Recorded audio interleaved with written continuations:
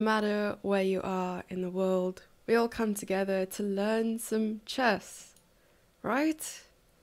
So great to be here.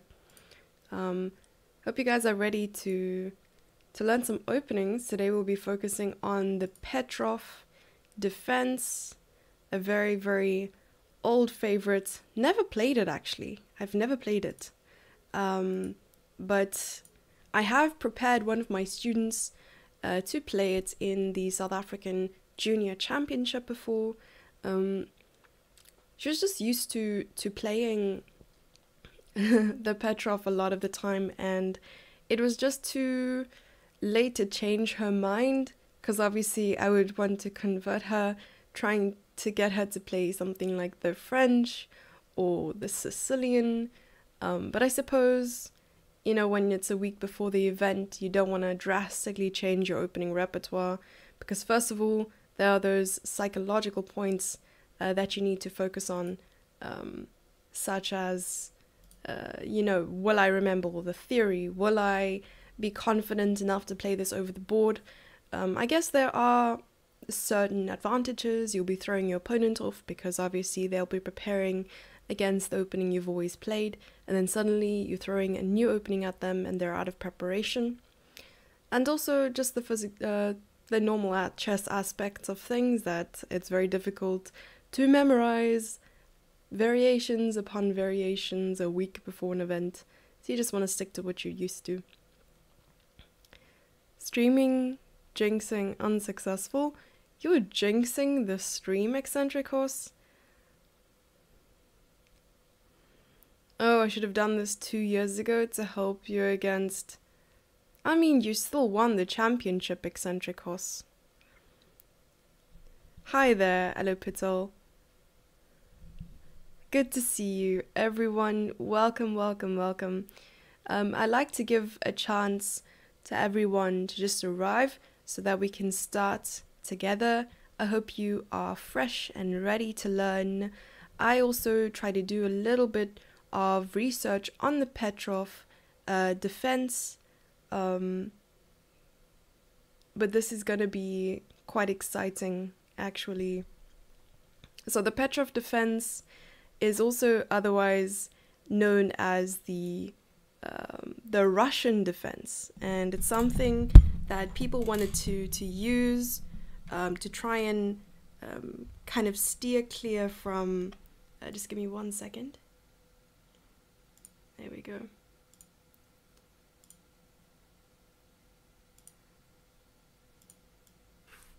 Okay, steer clear from dealing with having a mic that moves around is not ideal. Steer clear from the Riley pairs, the Scotch game, the Scotch gambit. I don't know. Yes, probably not. King's Gambit wouldn't count because e4, e5, f4, and you're still having to deal with that. But yeah, there are a number of openings that you can just kind of swerve away from by playing the Petrov. And also, I know it's gained popularity at a higher level when Fabiano Caruana, and I don't think he was the first one, maybe he was, who played it at a top level, at elite tournaments, where the Petrov just made a sudden appearance and gained popularity again. Can we chat a bit before we start? What would you like to chat about? Usually people who come to these lectures want to learn, but I suppose I could still continue to greet everyone. The Stafford Gambit? I don't know so much about the Stafford Gambit, but I can tell you one thing.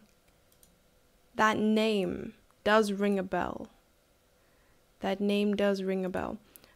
we will take a look. The first game that we'll take a look at is Jose Raul Capablanca versus Frank James Marshall. And we'll often just take a look at it from Black's perspective, because this is an opening for Black, the Petrov defense. And what I really liked about this game is that the title in the annotations was No Way Jose, and his name is Jose, so it's quite nice. Good morning, Raul. Yes. Hi, Judith. How's it going? I don't know about that, eccentric. That's not the one that made you famous. Alrighty. So let's begin, and I'll show you exactly how the Petrov actually came to be. Alrighty. So we have e4, e5, knight f3, knight f6, and that is what we call the Petrov. I would also like to take a look at it quickly, or at least briefly, from White's point of view. So if we say e4, e5, knight f3, knight f6, I've had to deal with this opening on numerous occasions with white pieces. And first of all, I'm going to go over the opening trap if your opponent doesn't know what they're doing, and then go through a line where your opponent does know what they're doing. And then there is this very odd variation that people play. And so taking and knight c6. So knight c6 throws me off a little, because now white has just captured a pawn, white is up a pawn, but what black tries to do here is try to be a little bit sneaky. So after captures, black will take with the d-pawn, which opens the file for the queen, and often you'll find the queen and the bishop working together along this diagonal. So let's play bishop to c4, for instance, and here black would simply, I think the main move is bishop here. I might be wrong. I think bishop c5 might be slightly better. Bishop c5, or probably wanting to defend the pawn. So d3, defending e4, otherwise black will just capture it. And then bishop to c5, bishop to e2, and here, I think this is a move, is it not? Is it not a move? Perhaps? I still feel like there are a lot of tactical resources here for black. And to be honest with you, after this move, bishop c5, the best move in the position, believe it or not, the best move. So white is a pawn up. The best move for white is h3. Is h3, stopping all tactics, stopping all these fancy things from happening. h3 stops it all. Can you believe it? Alright, so h3 is the way to go. Often I would play bishop e2, but somehow I think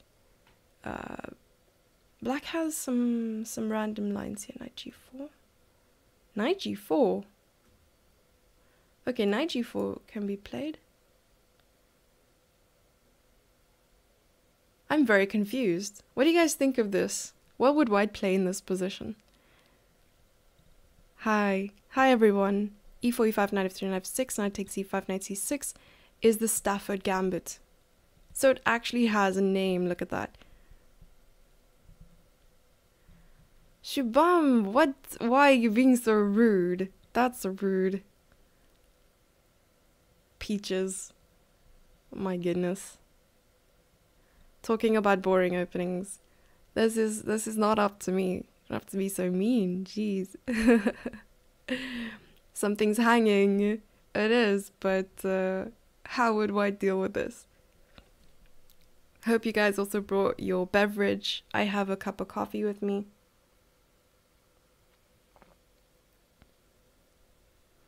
How to defend there? We'll see. The Stafford is Eric Rosen's favorite. That's why it's famous. Fair enough, I didn't know that. Hi Mike. Good to see you. Good afternoon. The thing is, I would love to take the knight. This knight, is it not free? It says white is much better here. But is it not free? Ah, I see the way forward. Okay, so black would play bishop takes f2. Is this not the way? What is the way? Ah, immediately queen h4. Okay. Queen h4 immediately. Fair enough. Fair enough. Queen h4 threatening the bishop and f2. So maybe it still gets a little bit tricky. I can see why Eric likes it. But if you want to put Eric Rosen's line to rest, after bishop c5, just play h3. And you don't have any more problems in your life. Zero problems. Queen d4 is a move. But I think after that you can just play queen f3. And it's completely winning for white. There's just nothing white can do.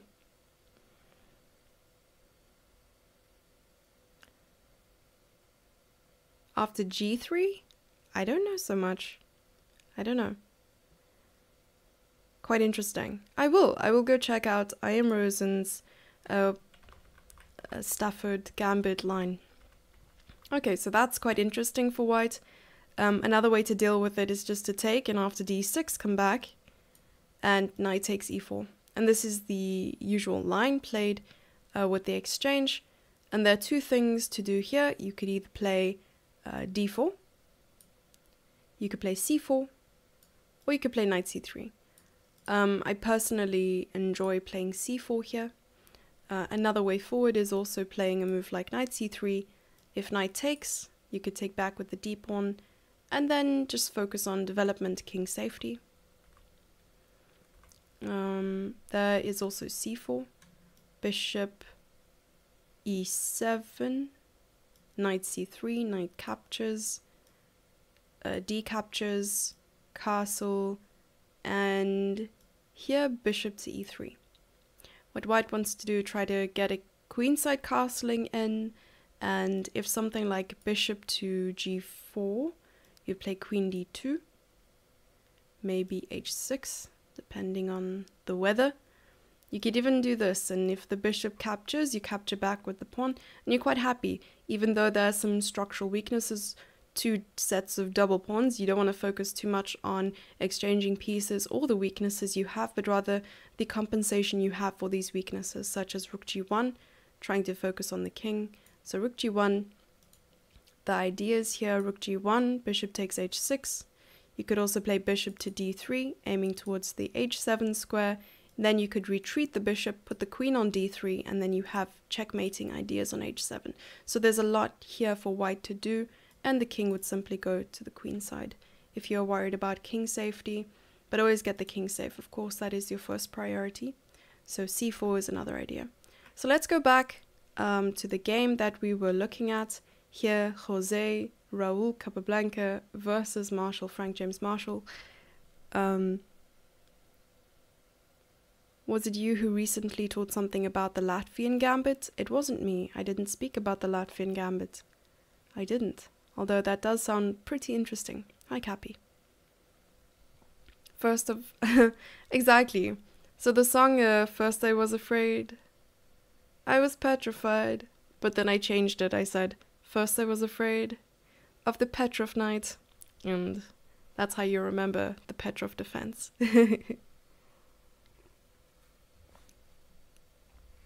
Good afternoon. Weaknesses are so called only if they are attacked. Weaknesses are weaknesses, right? And then the principle of two weaknesses does not necessarily mean they're being attacked, but rather the potential of being attacked. It's still a weakness nonetheless. Maybe it's less of a weakness or less of a worry when that weakness is unobtainable, or not unobtainable, unreachable, right, for the opponent to attack. Yep. Okay, so let's continue. So knight f6, knight takes e5, d6. As we see, it's a weakness if you win. What? Okay, this is too deep for me. d6, knight back to f3, knight takes e4. Then we have d4. And this is the line I believe Eccentric Horse was referring to. The weaknesses are unexploited. Unexploitable. That is the word you're looking for. Exactly, I was just testing you to see if you were awake. Unexploitable. is definitely a word. Okay, so d4 and d5. Solidifying that advanced outpost on e4. What is the difference between an outpost and an advanced outpost? An outpost is a square on a chessboard. Okay, interesting. It's on a chessboard, usually in your opponent's territory or in the center, where it is backed up by a pawn, but often being able to control that square means that no other pawn can attack that square. So you can put a knight on an outpost, for instance, and no pawn will be able to come and attack it. Other pieces can, but that would still be referred to as an outpost.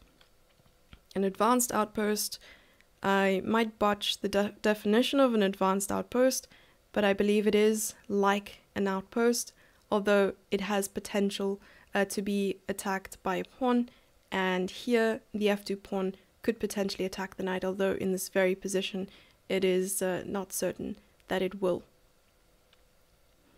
Talking about the d4 line, I was referring to e4, e5, knight f6, immediately d4, quite tricky for beginners. Right, let's hope that we come across that game in our analysis of these top games as well. Free English lessons, exactly. I need the English lessons. You guys get the chess lessons, I get the English lessons. Fair enough. d5, bishop to d3, putting pressure on the knight, bishop to g4. So now, if the bishop decides to take, on e4, black will simply capture with the pawn, and it'll be difficult to defend the knight. The knight cannot move because of the queen that is behind the knight.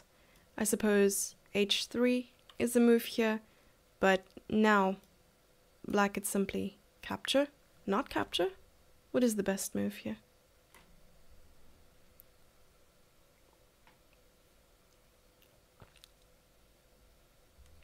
What is the best move for black in this position? What do you guys think?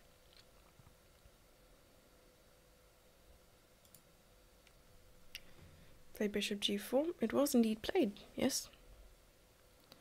I'm cheating by using the engine. So I've set my screen. I've zoomed in to the board to the point where I cannot see the engine. So most of it consists of guessing. But if I go like this, I can see the engine. But you'll be able to see if I'm looking at the engine. And I just saw the engine now. E takes f3. Yes. And after taking like this,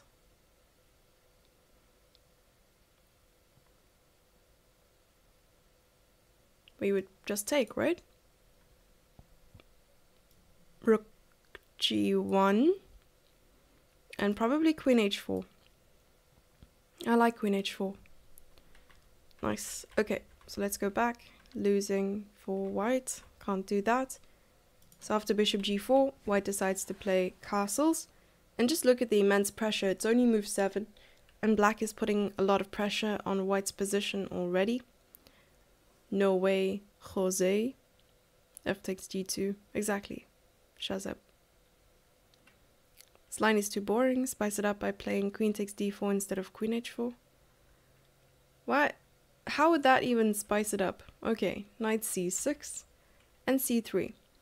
I would feel a little unsure about the knight on c6, only because the static pawns are on the d file. What are static pawns? Pawns that are not going to be moving forward anytime soon, or being contested at all here. So I would much prefer to move the pawn to c6 or c5 instead of putting the knight there. But of course, it is all theory that Mr. Marshall, he had planned this for months. He had been plotting the death of Capablanca. The eminent chess death. So the plan, honestly, I would have played something like knight to d7, knight to f6, just to back up the knight on e4. White went c4 instead of c3. You have a lot of questions today, eccentric horse. After c4, of course, black does not want to capture there because, white would just capture the knight, right? So what would black do instead?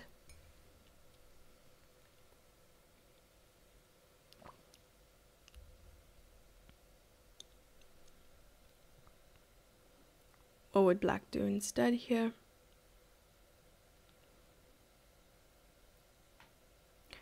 Of course, we don't want to go ahead and play a move like knight takes d4.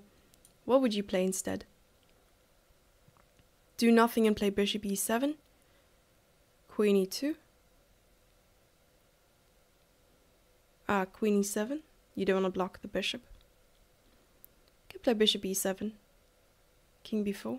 I was thinking knight b4, but then just bishop takes knight. Maybe. I'm not sure. Yeah, bishop takes knight. So knight b4, bishop takes knight, takes, and queen e1. And I don't really know what's happening here.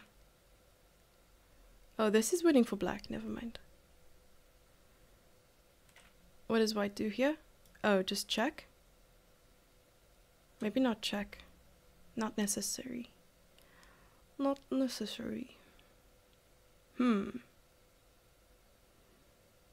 Queen d2, queen b3, maybe queen b3. But again, like, you're not attacking anything, so just push the pawn. Rook e1. Fair enough. And it's better for white. I don't like knight b4 too much. It felt wrong. Can always play c6, exactly. Knight b4, going to show games from black perspective, pretty much today, yes. Prefer to play knight d7. Me too, me too. Okay, so the best move here for black is knight retreating. I don't know so much about retreating the knight to f6. So this is the best move. And it's slightly better for white, but white decided to play c3 here. Eccentric horse is making my life increasingly difficult, but nonetheless, I'm not complaining. Bishop to e7, as suggested by you guys, and then knight to d2. Capturing the knight, because of course you don't want to lose a tempo by retreating it, bishop takes in castles. Okay, h3, bishop retreats, and rook e1. And to be honest, I would much prefer white's position here. White is a solid pawn chain, b2, c3, d4, and also the bishops are controlling the diagonals they need to control for now. The rook is on the open file, and I would feel like black's pieces could do a little better at coordinating. But let's see how Mr. Marshall proceeds in this position. Queen to d7. Queen d7. I don't know about this move. Queen d7. Why does it feel like it's better for white now? Can white play a move like knight e5? Knight e5. Or g4. Knight e5 wins this. There is a beautiful game, Polga Karpov. It was a Petrov and she sacked 2 bishops on h7 and g7. Really? That's amazing. Retreating the knight looks like a French exchange. Fair enough. Knight e5 looks good. Because after bishop captures on d1, the knight would capture on d7. The rook would have to go to d8. And here, let's take a look. Would you just capture the bishop? Maybe you play something like this. It's not that move. What would you play here?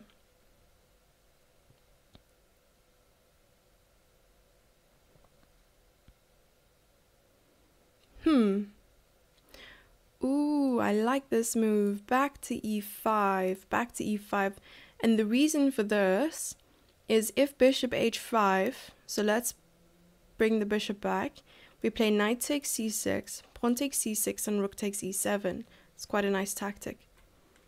And if knight e5, knight takes e5, rook takes e5, and bishop retreats, well, rook would just take on e7. This is lovely. I really like this. So probably it was missed. It was missed during the game. So queen d7, bishop to b5, and it's equal again, bishop to d6, just trying to coordinate the pieces a little bit better. And now we have that move, knight to e5, bishop takes e5, queen takes h5, and just consolidating with the bishop f6 and bishop f4. Right, so obviously here black would want to get one of the rooks to the open file, and then white wants to double up, but black says no thank you.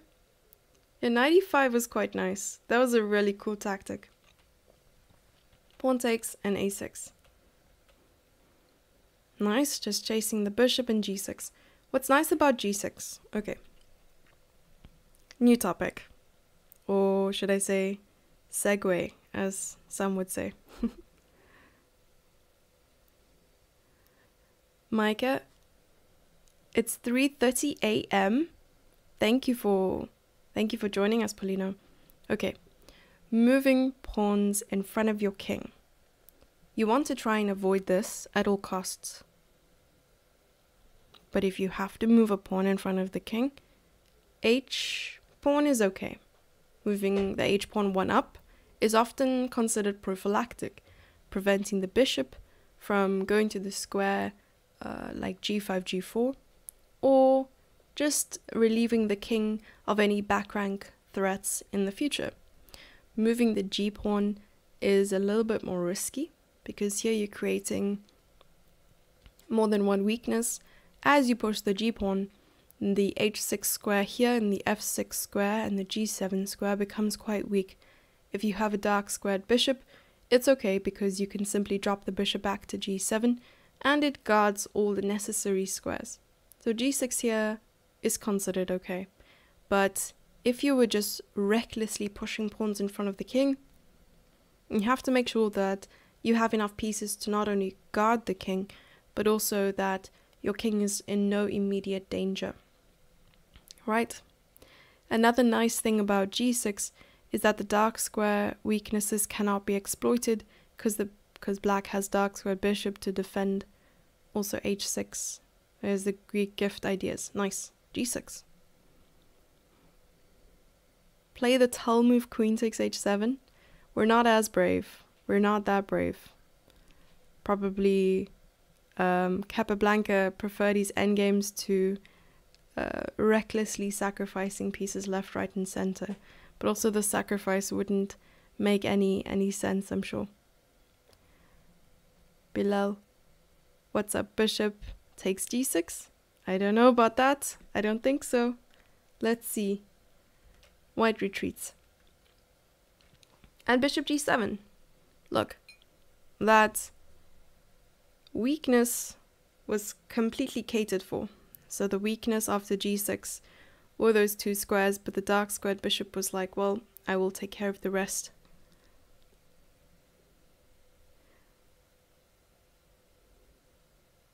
There's some world champion insights. Wow, eccentric. Wow.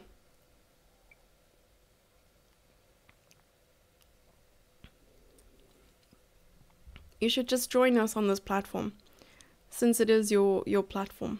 Alright, so bishop to g7 and bishop to b3, putting pressure on that d5 pawn. Probably knight e7 just sorts that out, and e4.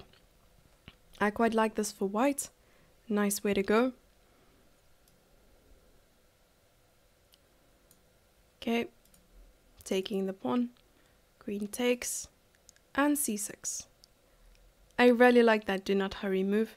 Not in a rush to put any pressure on the center, and also just making sure that everything is solid. And that is what I try to promote while playing chess. Always focus on the 3 S's. Keep it simple, solid, and satisfying. Aesthetically pleasing. Look at that. Is this an actual game between 2 GMs? Yes. So it was Capablanca versus Marshall. We are not brave, we play the Petrov. Who said that, Peter? Okay, rook to e1 and knight to d5. I like this move. Bishop takes, pawn takes, queen e7. Why did he not exchange? Well, we have to ask ourselves here, does the exchange benefit us? Or does the exchange benefit our opponents? And the answer here is it may in fact benefit our opponents. And why is that? If we take the queen, rook takes, and the general rule is the rook belongs on the 7th rank, because that is where majority of the pawns are. If not, the rook will eventually win a pawn. And here the rook can easily go to a7, attacking a6. It's already putting pressure on f7. And there's no way for black to contest, or at least challenge this rook for the open file. Probably rook bishop f6. But that would just be met by rook a7 losing the a6 pawn. I don't see a way to defend it. Alright, so that is why black decided to keep the queens.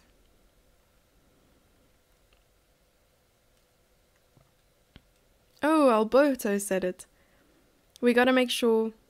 Oh, right above that. I did not read it. Oh my goodness. We are not brave. We play the Petrov. Got it. So Alberto, someone's gonna take that quote. They're gonna frame it and put it in their chess Hall of Fame in the St. Louis Chess Club. We are not brave. We play the Petrov. I like that. Or maybe we can get... Jugo to write a song about it. That would be amazing, actually. Exchanging the knight on d5 also didn't seem fine, though. Creating an isolani. An isolated one. Right, that's true. But the two bishops were pretty strong. So, rook d8. I think that's losing. Rook d8 runs into queen takes, rook takes, and then rook e8. Bishop f8, bishop h6, and you lose the bishop. You lose the bishop here. That would be very sad. And that's why I decided to play queen c8. Bishop to d6. This seems incredibly overwhelming. What just happened? h6. Interesting. I feel like white had a lot of winning chances here. f6. I'm very confused. Rook e1, rook d8, and bishop c5. Trying to keep that bishop away from the line of the rook. King h7, queen f7, with the idea of rook e7, queen f5, bishop e7. Is it fair to say that this is the best move? Is this not the best move? What's the best move for white here? I'm struggling to find it.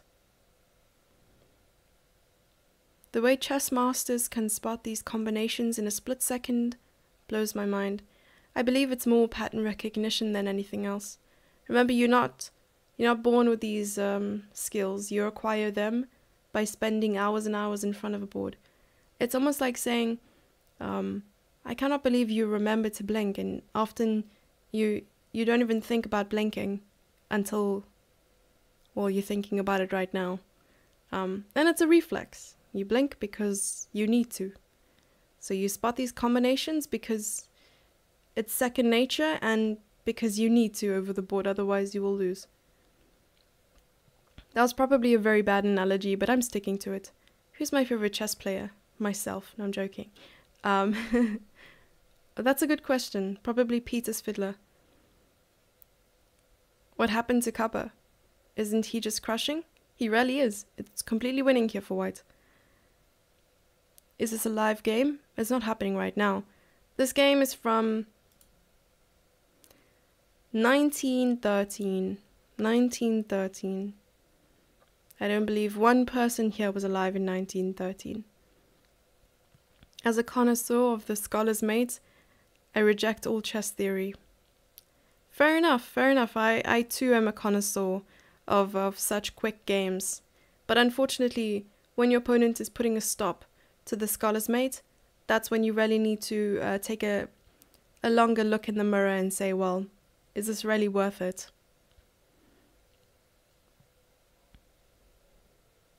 Rook e8. You are now breathing manually. Yeah, you've shifted from automatic breathing to manual breathing. And now you have to think about breathing. I was once told that everyone is dying. And you have 5 minutes to live, or 8 minutes to live. The timer resets every time you take a breath. This is dark. Can also understand my words here within seconds. Someone who just learned to read has to work their way letter by letter, I suppose. Because if you're reading every day, it's second nature, and the more you read, the faster you're able to read at the end of the day, and that's what people want. They want to be good at what they spend their time on. Putting the Petrov in a positive light? Of course, but you need to know it from both sides as well. I don't know what you're talking about. So the best move here, is rook e7, of course. Well, we spoke about rook e7, and I believe it's just winning after rook g8. What's happening here?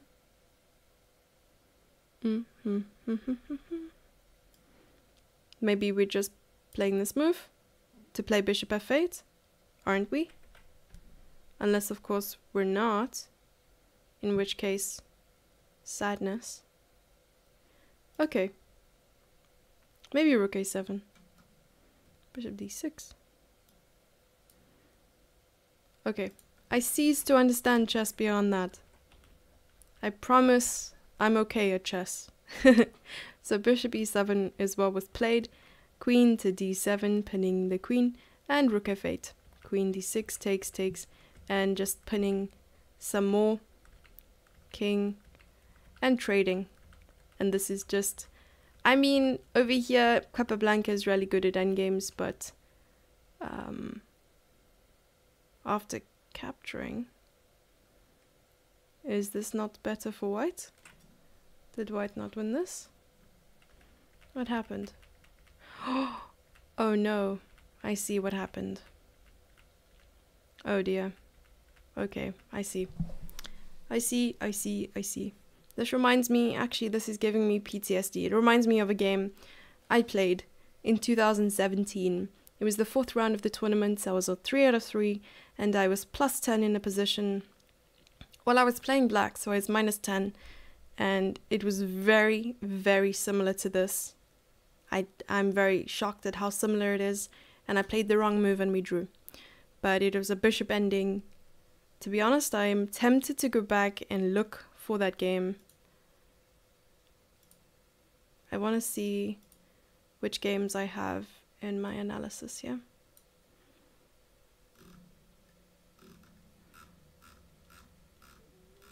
It's probably like a whole long list of games I have. This is literally the database I have, but I'm not going to go back and look. But yeah, it was a crazy game. F for Kappa. Yeah. Hi, Samir. I think c6 because dark, bishop, true. Probably. If you're talking way... a long time ago in the game, I don't know. A lot of hard work. Yeah, chess is a lot of hard work. Love your trap explanation. Oh. Thank you. Do you think Capablanca is a better endgame player than you? Well, Magnus Carlsen. To be honest with you, I can't answer that. And the reason for that is you've never played against each other. So I don't know. I don't think anyone would be able to answer that question. Yoda would say. Lot of hard work chess is. Yes, Yoda would definitely say it that way. The next game is between Veselin Topalov and Anant. This game was played in 2003, I believe. I'm not too clued up on when the World Championship was or who was World Champion in 2003. But I do know this is not part of the World Championship. It was part of the WKNZ tournament in Netherlands. Hi, Khalid. Explains how intense you are with your approach. To be honest, a lot of what I see on the board is either going to remind me of an experience I've had over the board myself, or it's something new, and I really enjoy learning something new. So, yeah. Do you think it was a Petrov? I know Vichy lost a game. East or West? Oh, you're so sweet, Sugar. Thank you so much. Yeah, he blundered his queen, did he not? It was like a... I don't even know if it was a classical event, but Vichy blundered his queen. It was astounding. Okay, let's go. E4, E5, knight to F3, knight to F6, knight takes E5, D6. This is all normal. We've gone over this. D4, D5, bishop D3, knight C6. So we've seen all of this. Castles, bishop E7, and now we see C4, which is the move Eccentric Horse was talking about previously. And I think the move that we decided upon in this particular position was indeed knight F6, so the retreating of the knight. And that's exactly what Anand played, H3 and knight to B4. Also another move we discussed. The bishop simply goes back to E2 because the value of the bishop is just so great to exchange it for a knight, even though bishops and knights are valued at the same points, both 3 points. They obviously have different powers, and in different positions they could either be stronger or weaker. In open positions we prefer our bishops, that's why in the endgame we always aim towards having bishops over knights, and in closed positions in the middle game we aim to have our knights over bishops, right? Why are there no players' names when the analysis is happening? Well, I can tell you the names, it's just in the title. I don't know if you'll be able to see it. No, you won't. Veselin Topalov, 2743, versus Vichy Anand, 2753. Hi, good to see you.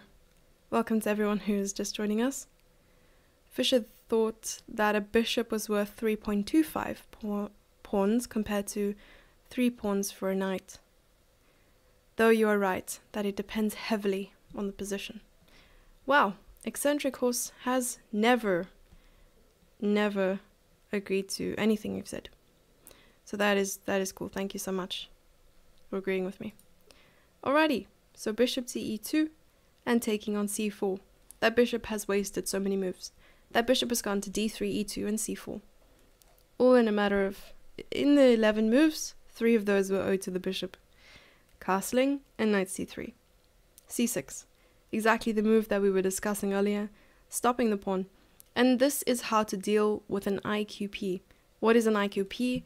An IQP is an isolated queen's pawn. And there are several ways to either deal with it as in play with it, or play against it. Right. So how to play with it? When you have an isolated queen's pawn, or when you have an isolated pawn, you want to try and avoid exchanges. You want to avoid exchanging pieces. Unless, of course, it's going to help the isolated queen's pawn become unisolated. For instance, if something captures on c3, you'll be happy to take back with the b pawn, because then those pawns are connected again, and it'll be less of a weakness. Number 2, you want to make sure that all your pieces are active. Take advantage of the space that was created by this isolated pawn, because the IQP is often in the center, and the center is then being controlled by the person with the IQP. Number 3, you want to try and push the IQP as soon as possible, because not only will it create problems for your opponent, maybe weaknesses in your opponent's position, but it could also, it's also getting rid of the IQP itself. So you want to try and get rid of that IQP, but in the same sense, you want to use your weakness and create weaknesses for your opponent if possible. And now playing against an IQP, of course, it has its advantages and disadvantages. Number one, you want to try and trade pieces as soon as possible, knight for knight, bishop for bishop, rook for rook, because the more pieces you exchange, the fewer pieces there are to defend a pawn. The IQP. The only thing that can protect an IQP are other pieces. No pawns can protect it, so that's why you want to eliminate the pieces. Number two, you want to avoid exchanging where it could improve the IQP. You want to try and prevent that IQP from moving forward, and that's why c6 is played here, because it covers that d5 square. Number 3 or 4, let's say number 3, you want to try and place a blockade in front of that pawn.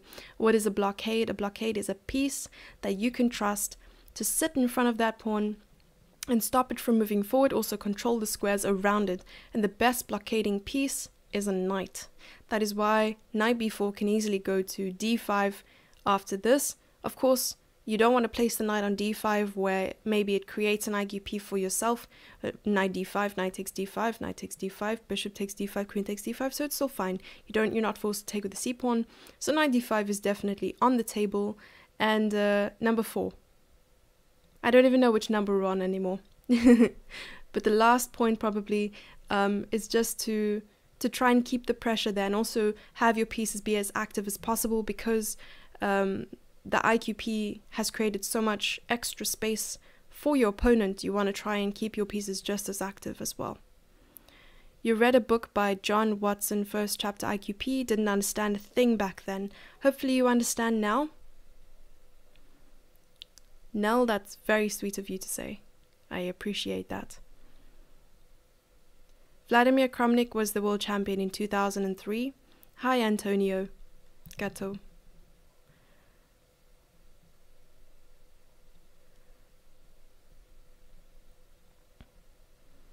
When this game is played. Got it.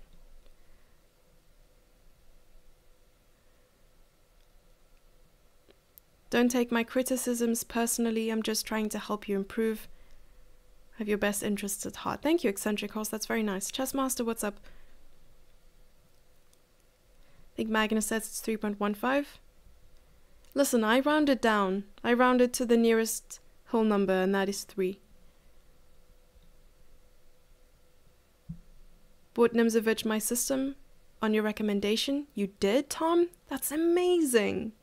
And if you enjoy these kind of things and need kind of like a booster, Chessable is also a great way to go. Chessable uses these books and tries to make them as interactive as possible. So I quite like that. And yeah, if you start reading Nimzovich as my system, I will pick that book up again and I will read with you. There is an excellent book about IQP positions. It's called Winning Pawn Structures. I do not know if you have read it. Who's the author? I will take a look. Oh, in an interview, that's amazing. John Watson's book, Secrets of Modern Chess Strategy, advances since Nimzovich. I like it, but maybe you should read Nimzo first. Fair enough. Okay, so that is the whole gist of things when it comes to the IQP. Rook e1, knight d5. Exactly what we're talking about, a blockade. Queen to b3, putting extra pressure on that knight, trying to make sure that maybe best case scenario, the pawn on c6 ends up on d5 too. And the knight just retreats to b6 because he doesn't want to make that kind of commitment. And then bishop to d3, bishop e6, putting pressure on the queen.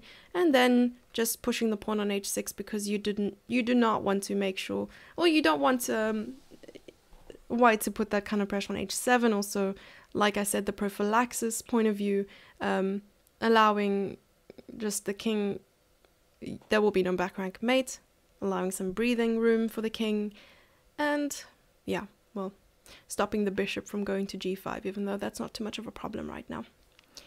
Right, stumbling over English words. English is definitely a difficult language. Who knew? Rook takes e6. Rook takes e6. And the crowd goes wild. Here we see Veselin Topalov take a stab at this position. I can just imagine Anant in this very position keeping his cool, seeing this rook takes e6 move and just being like, well, now I have to deal with it. Hey ZZZ, what's up?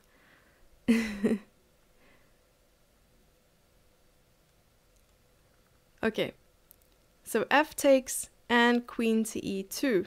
Queen to d7 and bishop to d2. Probably just trying to get a lead in development here. Bishop d6, knight to e4, and just an exchange. So it was like an intuitive exchange sacrifice. Connoisseur exists also in English. Yep, connoisseur. Is it a French word? Okay, moving on. So knight to d5. I don't know why it's getting so dark so early, but I think it's because it's been raining the last couple of days, even though summer is here. Knight takes d6, queen takes d6, and rook to e1. Alrighty, rook d8. Rook d8 is interesting. Why not rook e8? I don't know. So then we have a3, rook e8, okay, two central squares there. And I think black will just hold on to the exchange. And that is how it becomes easy for Anand to just hold. Whoa. This move is insane. I love it. Because if pawn takes, queen takes e5. So knight retreats, bishop takes h6.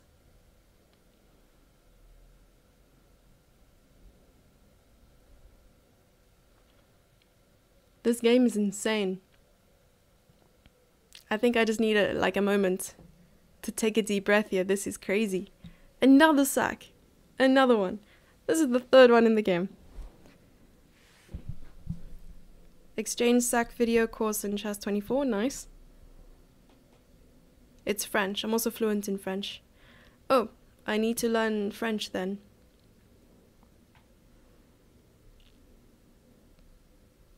When am I gonna stream again? I stream most days in the week.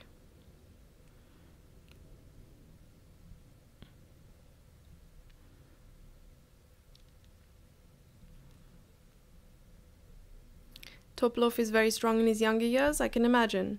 The younger you are, the more sharp you are, so it makes sense. Eccentric horse is a provoker. Definitely. Okay, so bishop takes h6. I am shook. Really shook. Knight f4. Okay, question. Why does black not take? And the reason for that is queen g6. And I believe it's just that much better for white. King f8. Check. King g8. Oh wait, you can't take. Wait. The queen is hanging. Wait. Wow, I'm so smart. Okay, so check, king, and here, let's see what's going on. Check. Checkmate. This is checkmate. Right. So that's not possible. Takes, not takes there. Oh my goodness, I'm gonna remove that. That didn't happen at all, guys. Takes, check. Perhaps knight g5 here? How would you proceed? Not like this. Not like this. Rook e5. Wow. Rook e5 for rook g5. Wow. Do I have a Twitch channel? I do. But you can look up my name and my Instagram, and everything is there. Everything is there. It's also on my Twitter. Also on my Twitter. And on my YouTube. Yeah. I'm just gonna send a heart into the chat of YouTube. You can check it out there.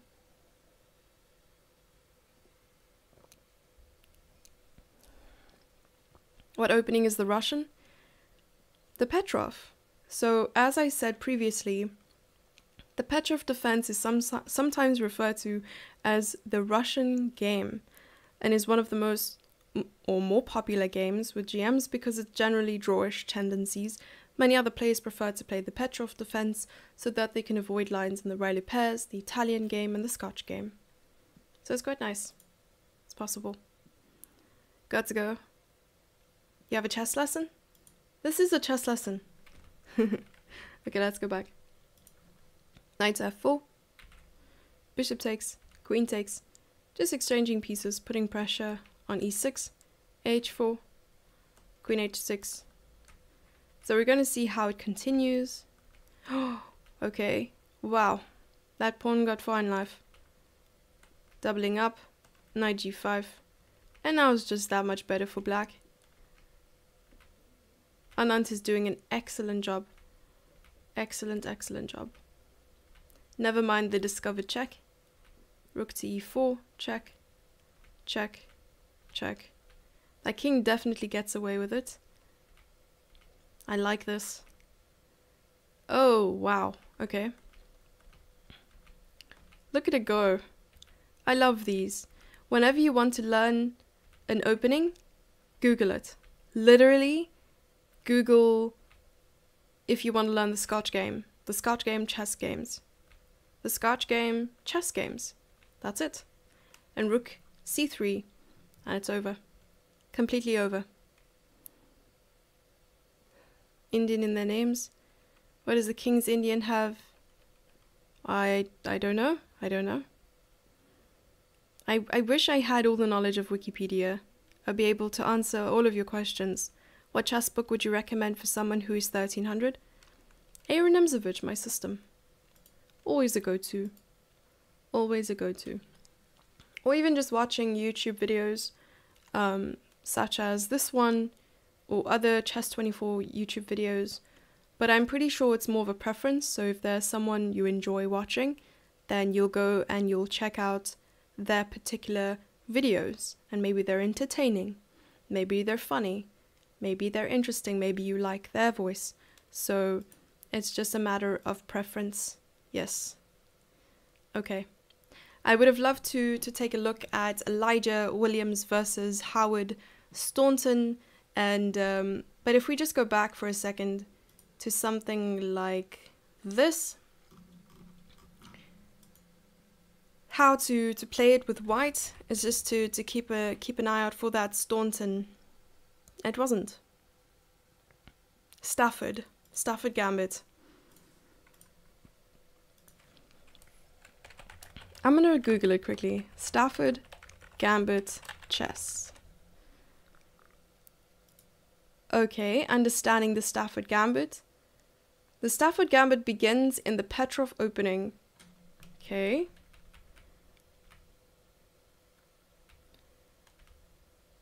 Alrighty, this is what I like to see.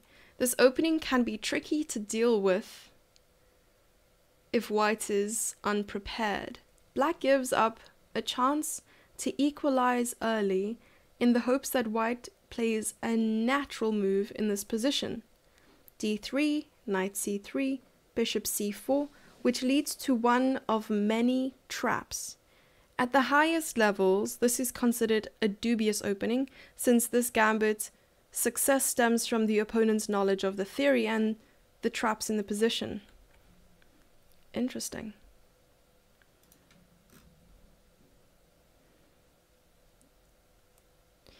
It should likely be played at the sub-master level in shorter time controls, blitz, bullet, etc. So what I was referring to here is this.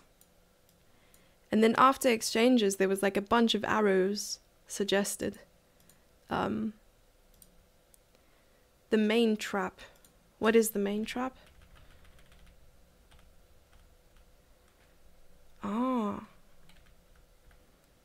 Okay, so the main trap looks like this. Is it bishop c4 first? What does it look like? No, it isn't.